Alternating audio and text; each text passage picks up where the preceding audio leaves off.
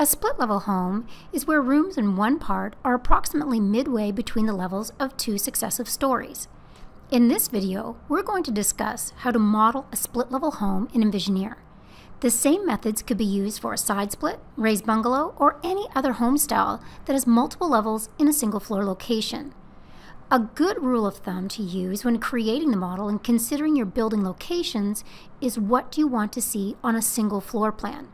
Whatever will be seen on the printed floor plan should be housed on the same location. Looking at our sample model, we can see that the garage and entryway are on a lower level than the right side of the house.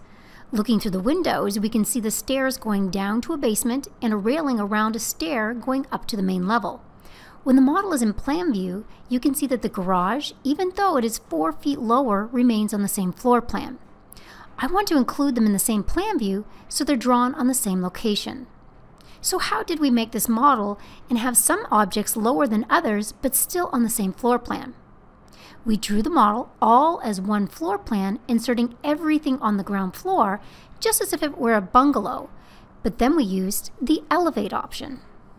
Any element can be elevated in height, up or down, from its original insertion height.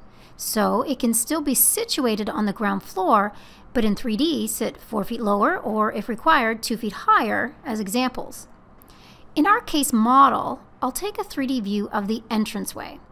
You can see in this view the elevation difference.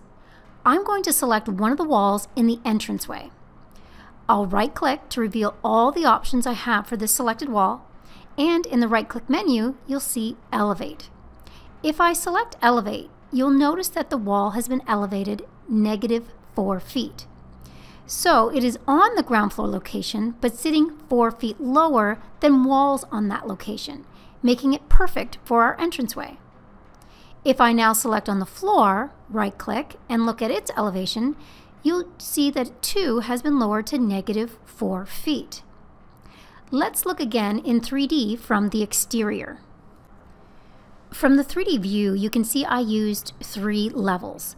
The foundation level, where the concrete walls reside, a framed wall location that has the stone wall, and the ground floor location that is the sided wall. The stone wall is on a different location only because I wanted to frame it separately from the ground floor as a pony wall and make it a different finish material. If I wanted to balloon frame the wall, I would have made a taller ground floor wall to sit directly on the foundation, or I could have alternatively made the foundation wall in this area taller. But if I take this to a 3D view, you can see it is framed separately as a pony wall, matching my on-site construction methods. So key things to remember when doing a split level. Keep everything on the same location that you want to appear on the same floor plan view. If they're raised or lower than the main floor level of that location, take advantage of the Elevate option to move them up or down appropriately. If you want them framed separately, put them on a separate location. I hope you enjoyed this video. Thanks again.